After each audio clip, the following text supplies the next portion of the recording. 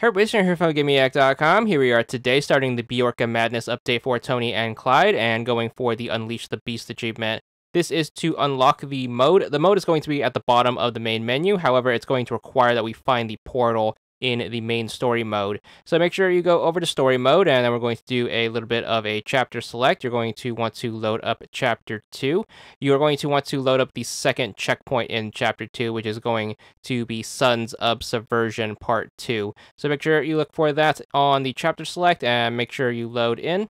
Once you're in, your goal is to find a very specific portal. You're going to do that by heading over to the right. Make sure you follow the pier, and then make sure you turn and then head north once you get to the four-way intersection. You should notice the portal in the background right there to the upper left, so just make sure you navigate your way around there.